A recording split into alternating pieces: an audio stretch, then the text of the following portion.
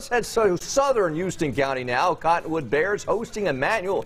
We have to say Emmanuel Henderson first. The great. And his Geneva County Bulldogs. Jackenstein, Yaya, roll that footage, young boy.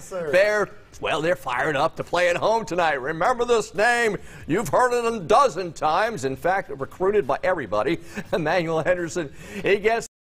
There he goes. Zig, he zags. He's busting loose along the sideline. Run, Emmanuel, run. Touchdown. Well, guess what, Mike? Here he is again. You get one highlight. You know there's always a number 4-second highlight coming.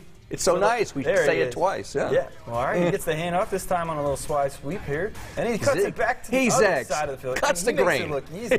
He makes 6-man miss, and he's going to get into the end zone. Dogs go on to win it. Let's get that final 39-12. The Bulldogs for me. They get that second win of the year. I know. I mean, this could go anywhere in the country as far as a college is concerned. He can go anywhere on the field and still score as he shows us. Yeah, exactly. All right. Well,